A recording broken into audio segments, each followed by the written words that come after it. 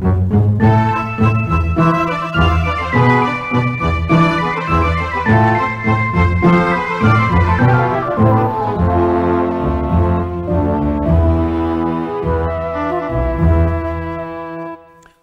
literally 30 seconds ago, before I started talking now, I suddenly felt this beeping sound in my left ear. It's called tinnitus. So I felt it now in my left ear, and now it's gone away. Or has it gone away? You don't know. Is it just because you're now used to it, so you don't recognize it anymore? Do you ever have some kind of a health issue? You notice there's a clicking in your knee. You notice your left shoulder might be sore, or you after you've made a number 2, you notice maybe your feces is not looking so good. And I think if you're like me, you just ignore these things. And I think that's just human nature. We ignore all these small health issues because you're worried. You don't want to be accused of being a hypochondriac. And I was looking at this whole thread on Twitter yesterday about how women, especially women, are ignored by doctors. They get accused that they are hysterical, and especially elderly women are ignored. And then people gave all these examples. My grandmother, this and that, she was ignored.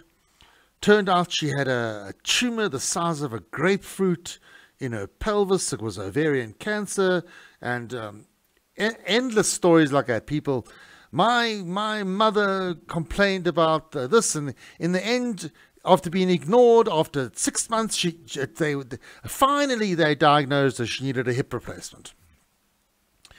You know, it's tricky. There's a healthy balance. So I think I'm gonna ignore my tinnitus just for now. I heard it beep, like it's a mosquito, and I'll just monitor it slowly. Remember I had my knee checked out a month or 2 ago? You know what? Remember my knee was feeling a bit wobbly? And then the orthopedic surgeon told me never to run ever again. So I've been running. You know that my knee feels better? You know that my knee feels better since I carried on running. Go figure. Look, we don't know. I don't know whether it's the right thing to do. What can you do? You've got to weigh up blood pressure, diabetes, obesity, adverse knee replacement. Maybe we got to control the former and, deal with the latter, the knee replacement, maybe 10, 20 years' time. We'll see. We'll see. I mentioned the mosquitoes a moment ago. Mazel tov to China. Well done, China. China just announced, or should I say the World Health Organization. Who? The World Health Who? The World Health Organization. Oh, WHO. Who? They said Mazel tov. They said well done to China. They've eradicated malaria in China. No more malaria in China. Not a case of malaria. So that's pretty awesome. Well done, China. I wish we could do the same. So many. I think 5 million people a year, maybe more, die of malaria, and it's a lot of them. The majority of them are children. That 5 million, I might be wrong about that, because I read the story and then it said mainly children under 5 years old. So I may have the 5 years old mixed up with the 5 million. I know that I'm right about the 5-year-old figure. So I'm not sure about the 5 million. So just bear with me. Yeah, look, mistakes happen. Like yesterday, oh, embarrassing. I made a big mistake. I made 2 big mistakes. England and Germany with the soccer.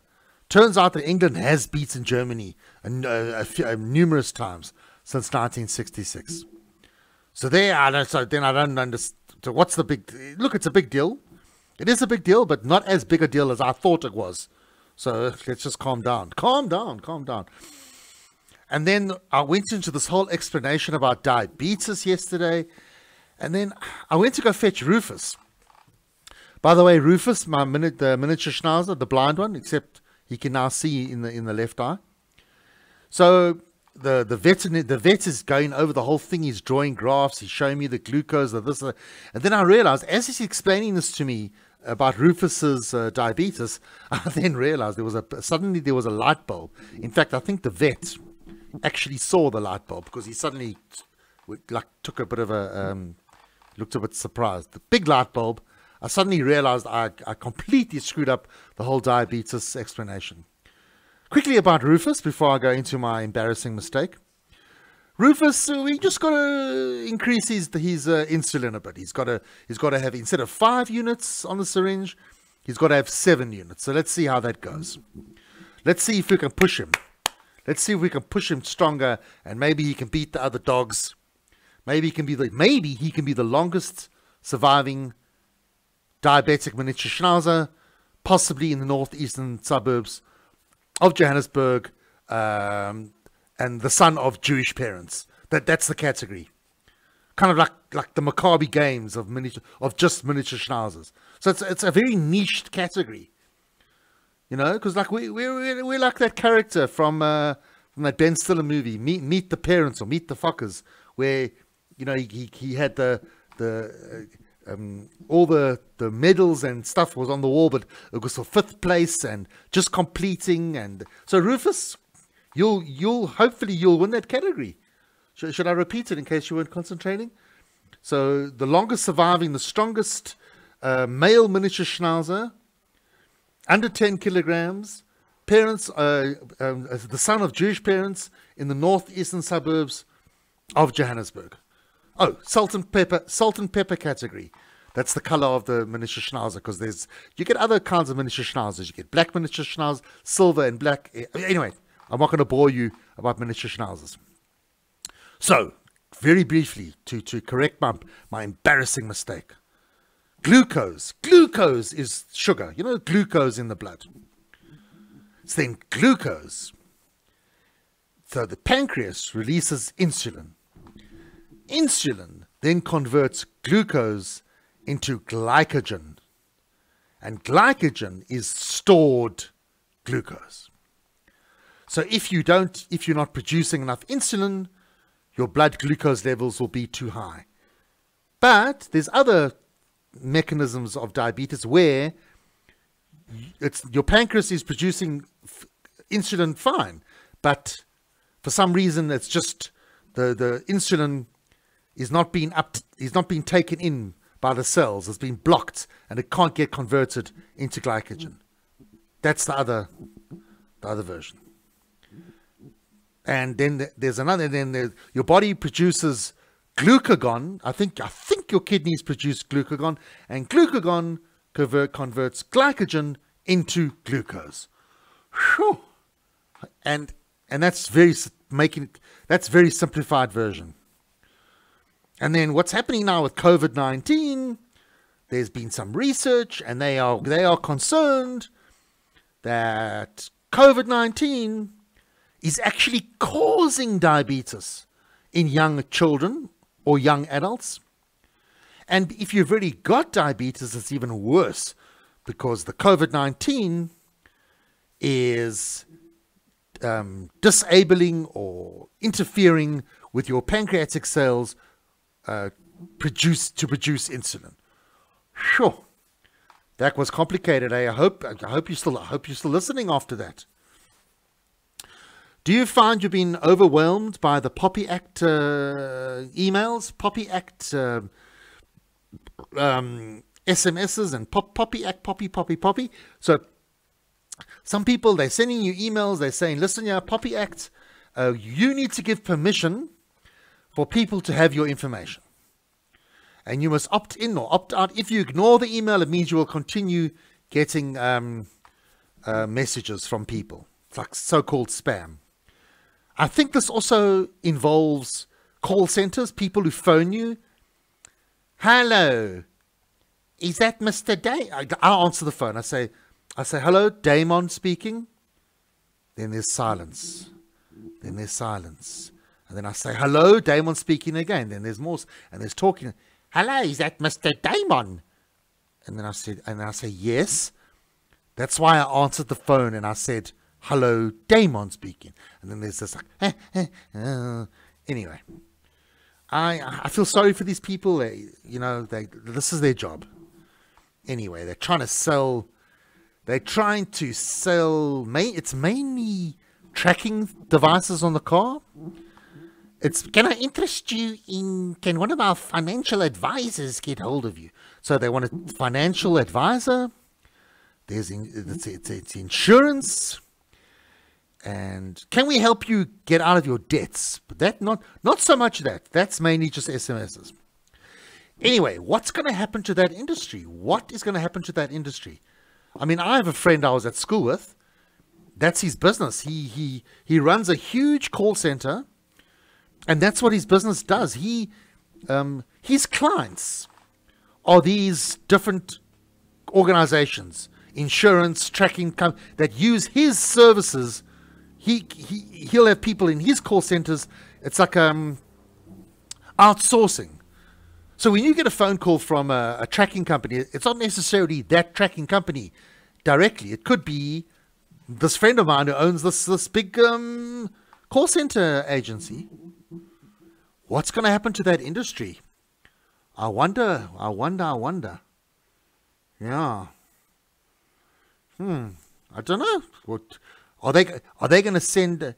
Hello, Mr. Damon. No, it's just Damon Calvary. Before we continue this conversation, can I have your permission to have this conversation? Are they going to do that now? Is it going to be different? Today is the 1st of July. This is where this whole Poppy Act has popped in. No pun intended. Sorry, Poppy Act popped in. Yeah. So that's what's happened. So is today a special day? Is it a big day? Is it a thing? Don't know. I was talking sport at the moment, so I'm going to try and keep the sport in the same kind of area. Not that the Poppy Act is a sport. Saw a little interesting article. I had no idea that the tennis player, Philippe Gasquet, I had no idea he still played tennis. I didn't know he was still playing. He's not as old as I thought he was. Philippe Gasquet is 35. I thought he's been around for so many years. He's 35. I thought, gee whiz. Now, Roger Federer is turning 40 next month. Roger Federer and Philippe Gasquet are meeting each other in the second round of Wimbledon. I think they're facing each other today. And it's going to be it's going to be interesting. Now, Philippe Gasquet, he was in the top 10 in the world at one time. I mean, he's made the semi-finals of Wimbledon. He's made the semi-finals of other Grand Slams. He's made the quarterfinals of various Grand Slams over the years. So he's been a top-class player. He's number 56 or number 57 in the world now. Federer, I'm sorry, I can't remember what Federer is these days because he's missed so many tournaments. So Federer and Gasquet are joining. Whenever I see just a little radio anecdote, I can't help it. I hope just bear with me. I can't help it. One of my little experiences in radio when you have sports guys joining your show and you say to them, listen, you got to follow sport. If you're going to do sport on our show, you've got to follow sport. It's all about credibility. You've got to know what you're talking about. So the guy looks at me like I'm a durs, like I'm speaking Greek. What the hell do you know? Kind of thing. Truesbobby called him Philip Gasket. Philip Gasket. And then after that, I go up to him. I say, listen, bro, you called him, Gasket. Yo. If you're going to, and I go into this whole lecture, listen, you got to have DSTV. I'm sorry, I know times are tough, but if you're going to be a sports reporter on a radio station, you got to have DSTV. You've got to actually watch. You actually have to watch sport, believe it or not, because you've got to hear how names are pronounced. Because there's no point only reading about it. You got to know. You got to say. You got to go. You can't go Gasket. You got to go Gasquet. Many years ago on 702, I won't mention names. Shame, it's embarrassing. They tried out some guy. He's instead of Guy Forget, it was Guy Forget. Guy Forget. Oh, sure. Anyway, I digress. Staying on the sport, because I want to keep a good structure. Yeah, staying in the sport. I saw an interesting thing now. Now, ESPN Africa. So I'm assuming that ESPN Africa is on DSTV. I don't know. So I see the article. It's this Channel 24 news service, which is part of the News 24 group, part of Media 24. So they have this article on Twitter talking about how ESPN Africa have a very exciting announcement. They're getting a show called Sports Center. Now, Sports Center is a hugely popular show on ESPN.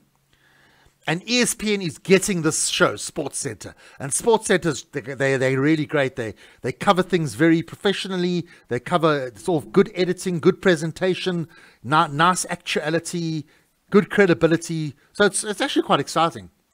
But here's the thing.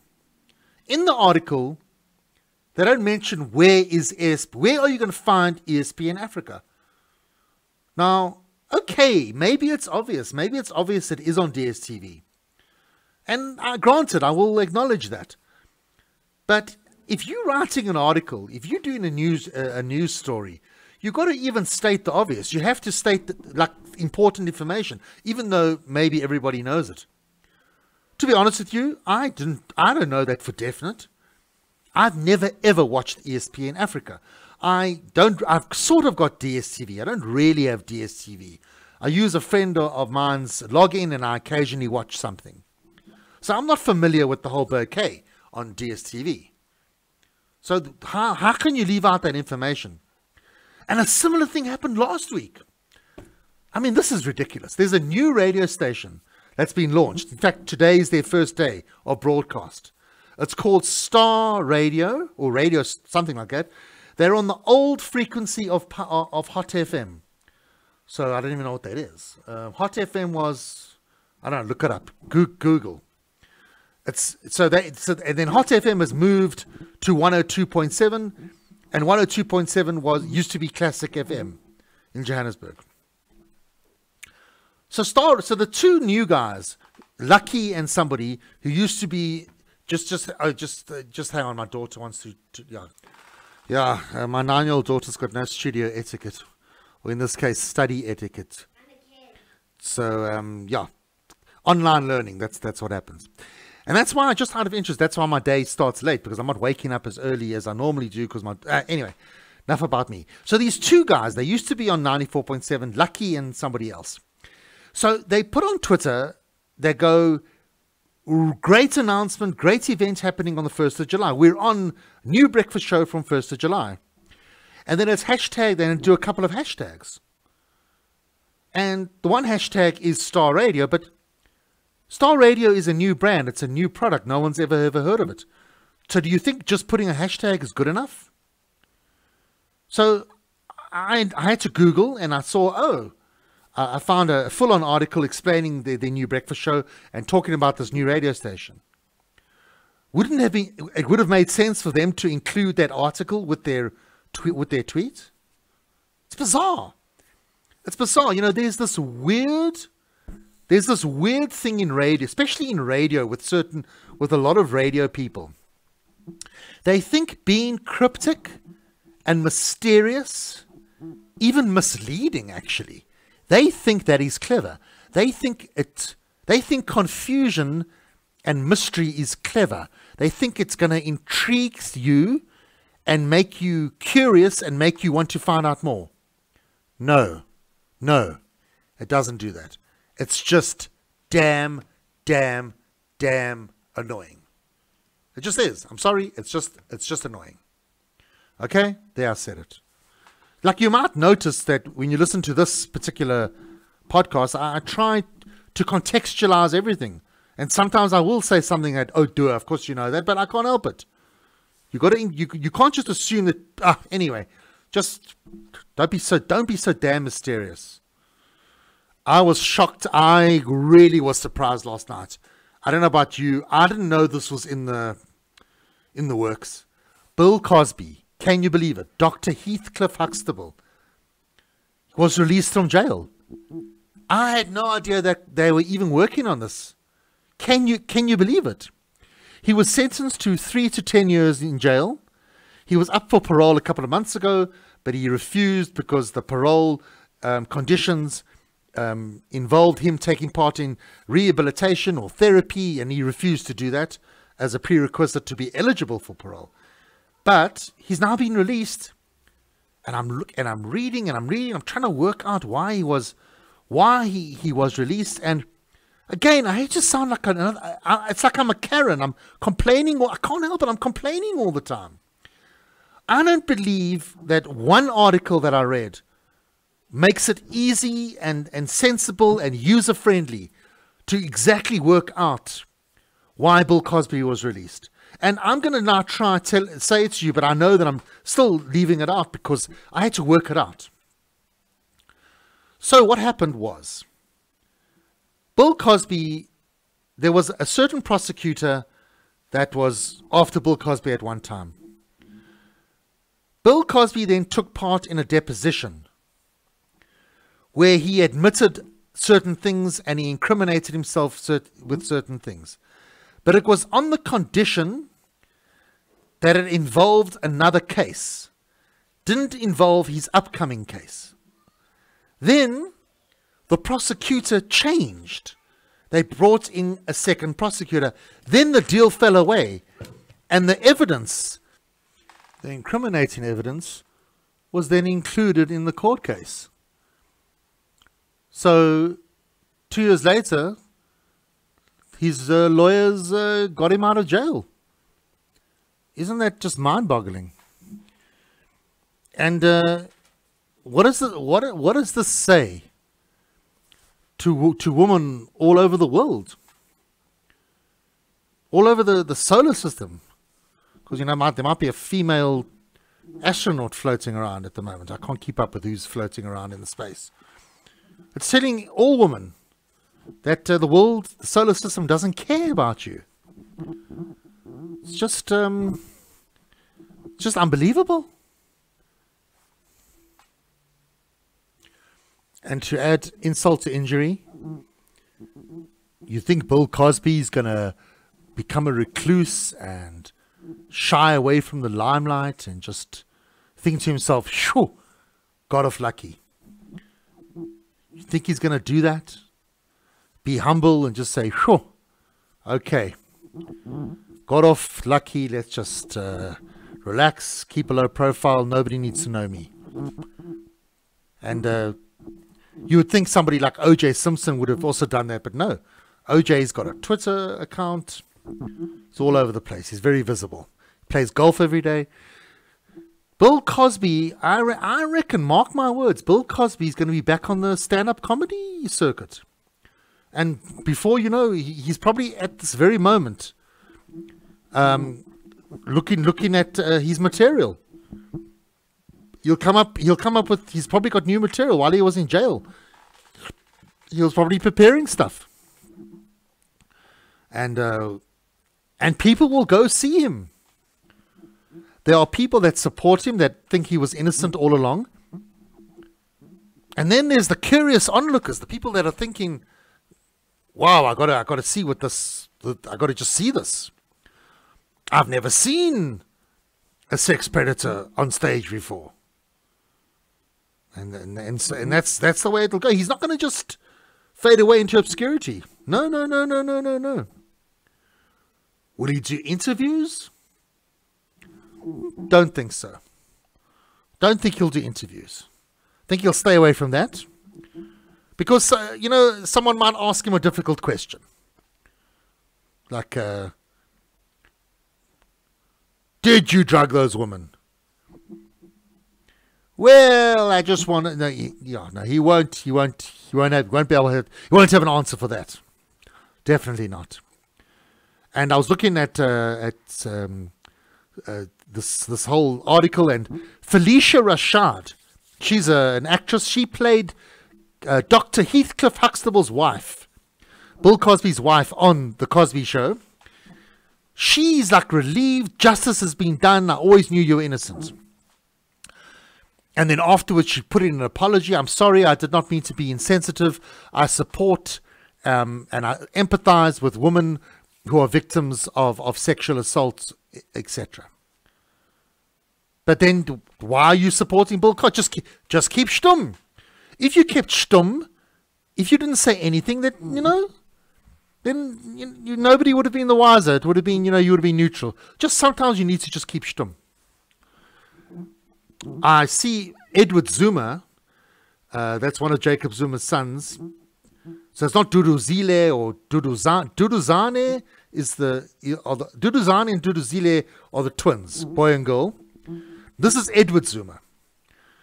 He says that he would rather die. He is prepared to die. They must kill me if they think they're going to get my father in jail. I will not allow them to take my father into jail. That's what he says. Because former President Jacob Zuma, he's got to hand himself over to the police station in Nkandla. And he says he's going to do it. Well, actually, he didn't say he was going to do it. Somebody else, he hasn't actually spoken publicly yet. People are speaking for him, I think. His spokesperson, someone, can't remember his spokesperson. And it's going to be quite something, because also the Kuwtk Military Veterans Association, they're already marching towards Nkandla. They say they will not allow their chief, their leader, their president, to be taken away to jail. So that's quite something. And then I haven't even mentioned Carl Niels. What's Carl Niels going? Is Carl Niels going to? Carl Niels will be there as well. Because as you know, Carl Niels, I think he's the president or the secretary of the Kuwtk Military Veterans Association. Sure, that's a mouthful, hey. I really have to concentrate. Got to be honest with you. I've got to really concentrate when I give that. Sure. I know there's an abbreviation, but even that'll be more difficult to work out. I should actually have it written in front of me. I probably should. Yeah. So a lot of action in Nkandla. The cameras, I think the news cameras will be there, and Nkandla is the place to watch in the next 2 or 3 days. It'll be interesting. My prediction is former President Jacob Zuma. I think he doesn't want any violence. I think he's a man of peace generally. I think he'll come out and he'll say, friends, I appreciate the support, but allow the police to do their jobs. I appreciate you there for me, and I'll be there for you. And then when he'll give a whole speech. Then he'll do it in Shiniwam, and it will carry on. That's my prediction. And Carl Niels, I think Carl Niels will be in tears. And Carl Niels will be crying on Umshalozi's shoulder. It won't be pretty. It'll be entertaining, but it won't be pretty. So there we go. We're in for quite interesting times, just purely from that point of view. And I don't know. I don't want to get excited. I don't want to get my hopes up. You get these high expectations. I always don't get high expectations because it might be very disappointing. But you know what? But keep an open mind. There might be a lot of action. We'll see.